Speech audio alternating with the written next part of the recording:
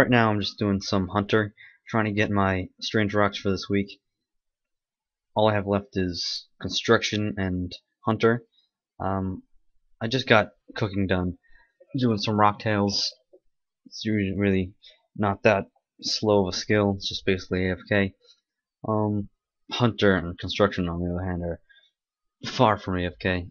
They're just grinding every day. That's why they're kind of like two low skills right now. It's not that they're hard to train. It's just that they're not really worth training, in my opinion.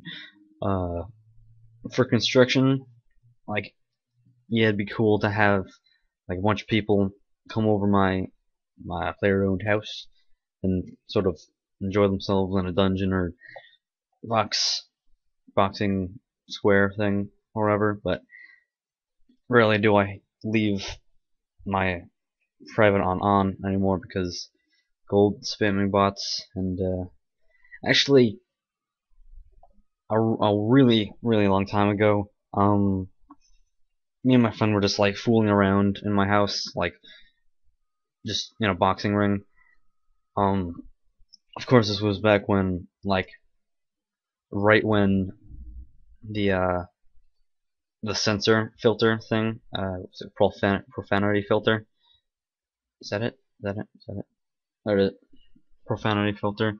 Right when that was implemented, you can basically say whatever you want, like whenever you want, but there was no like actual filter to it. The filter was added after, I think. So people would just say whatever they want. So me and my friend were just playing around, like just saying random shit, like oh, like fuck you, or like aha. It's like really hilarious. And apparently one of his friends came into my house because, like, my friend invited his friend, and they of course reported me, because that's what you do on Runescape. You report people, because like, who doesn't want to be a player mod? Have that cool crown next to their name. Yeah, I got muted for, it's probably just like a normal 3-day ban or whatever.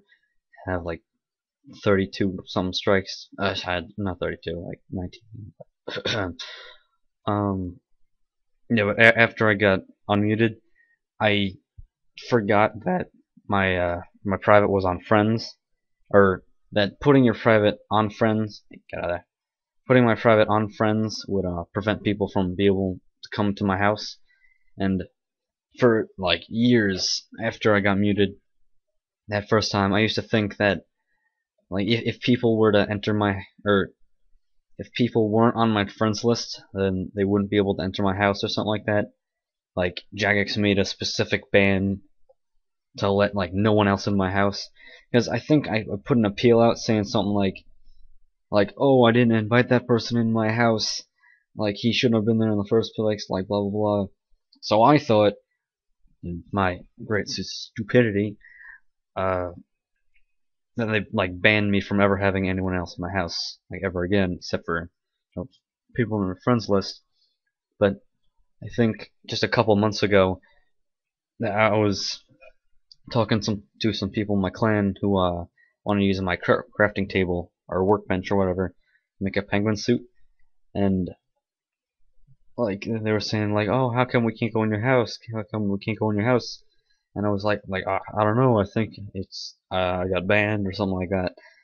But and then I just said, no, just put your private on. I was like, oh, oh. It's just years and years of just waiting for people to just enter my house. I used to pay people like a couple $100K, and like, oh, can you spam this, like tell people to enter my house? And they're like, oh, sure.